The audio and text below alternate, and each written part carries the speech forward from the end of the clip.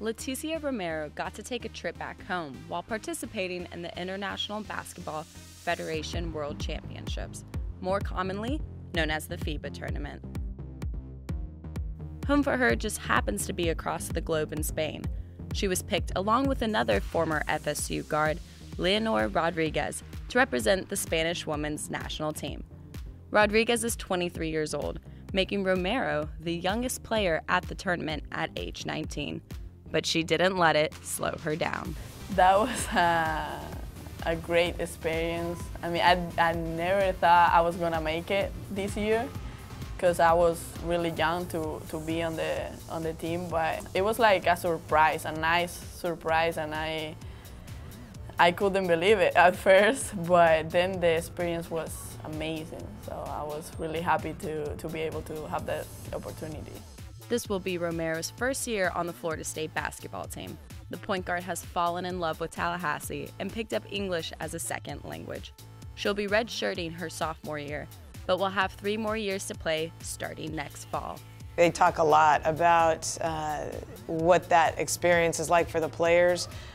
It's just such a sense of pride that they've developed into the type of players that are competing against the best in the world.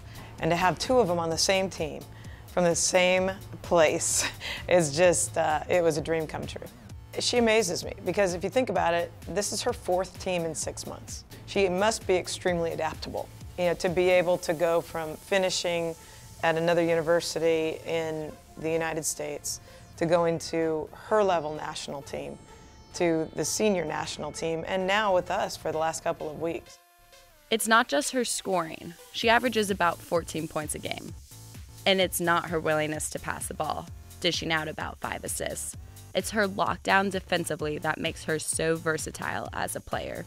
She's very, very heady, and I've had a couple of very heady point guards that I love to coach. I think, too, she's the kind of point guard that is not only a distributor, but she's somebody that can shoot the basketball. She can score in a lot of different ways.